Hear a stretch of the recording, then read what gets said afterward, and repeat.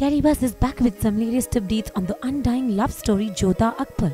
Till now we've seen that Jodha Begum sees Akbar with Atifa and gets jealous, and seeing her Ruqayya Begum tells her that she was already aware of this. Jodha begins to weep and feels upset for this behavior of Akbar. Later, Akbar finds out that Atifa and her husband will be leaving Agra forever. He meets Atifa and speaks to her.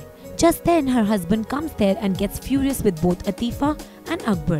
And now in the upcoming episode, insecure Jodha will finally decide to confront Jalal and ask him about his relation and feelings for Atifa.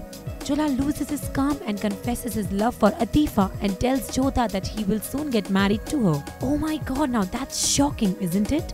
Listening to this, Jodha would be shattered and doesn't know how to react. So now how will Jodha react to all of this? Will they get separated? Tell us what do you think and hit the like button. Also, subscribe to Telebuzz for more daily television updates.